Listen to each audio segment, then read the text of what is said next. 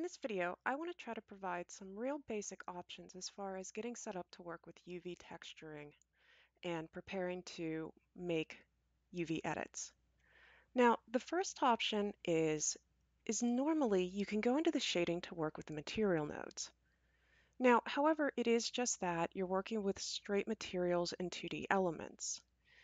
But one thing, if you are interested, that you can do is down here in the lower left-hand corner of the shading options here.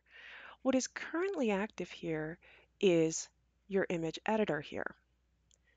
Now, if you wanted to, you can actually click on the drop-down arrow here. And what's nice about Blender is you're able to come in and have multiple editing options and multiple windows open simultaneously that you can pick between.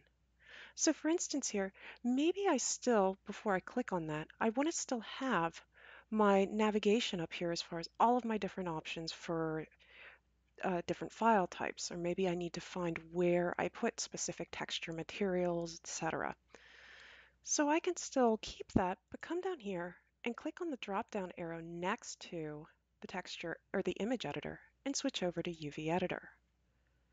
Now this is something here, I'll go ahead and actually pull this up a little and pull this over just so I have a little bit extra space. This can be a little bit misleading because while I may have turned on the UV editor, I am still in the object mode of the workflow within my Blender environment. To change this to actually be able to see down here in the corner, there's a drop-down menu under Object Mode that I want to change into Edit Mode.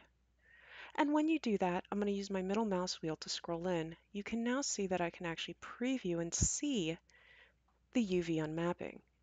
As a reminder, with most 3D programs, the basic prims are going to have a UV map already set up for them. Now also too, if I keep extending out here, I can see different types of options as far as along the top here regarding textures and things like that if I wanted to work with it. On the flip side though, let's say that maybe you're making your own UV map, that you're actually looking to take the UV map and export it out here. And you're not really concerned right now about being able to navigate through your folder structures. Up along the top here, as far as the different layout tabs, you do have a UV editing option here, which does away with that area and also the material nodes and makes this a lot larger for us. So I'm using that middle mouse wheel, and notice I'm still in the edit mode so that I can actually see my UV map. So these are two different ways as far as coming in and working with a UV editor. So for instance, let's go ahead here and let's say I go back into object mode and notice how the UV map disappears. And maybe instead I delete out and I'd like to add a different mesh, and let's say I add in a cylinder. Now, once again, if I go into edit mode, you can see how Blender has already preemptively laid out and pulled apart your cylinder for you.